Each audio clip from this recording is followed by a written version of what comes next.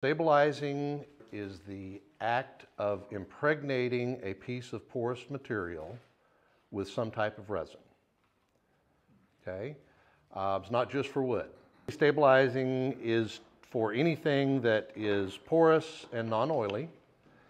The reasons to stabilize a piece of material, number one, is to make it harder and more dense.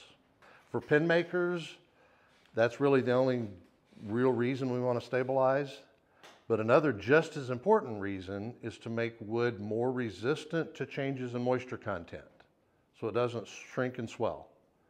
That's really important if you're making bottle stoppers that are getting put in and out of a refrigerator, if you make game calls, if you make knives. And then the third reason to stabilize a piece of wood is to add color all the way through the wood.